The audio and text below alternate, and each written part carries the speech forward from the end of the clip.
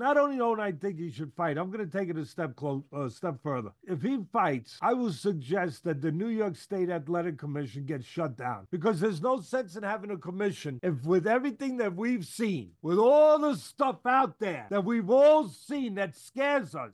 Some people laugh, they get stupid, but it's scary. It's scary. He's drinking a bottle. He's smoking weed. He's drinking a bottle of liquor. He's talking about taking hallucinogenics. He's saying that he got kidnapped and by a group that took him in the woods and forced him to watch little kids. I mean, when you put it into that, and you're talking about a guy before a huge fight is in that kind of mental condition, if you're a commission and you do not force him to see qualified psychiatric people to be evaluated by the right medical people, shut the commission down.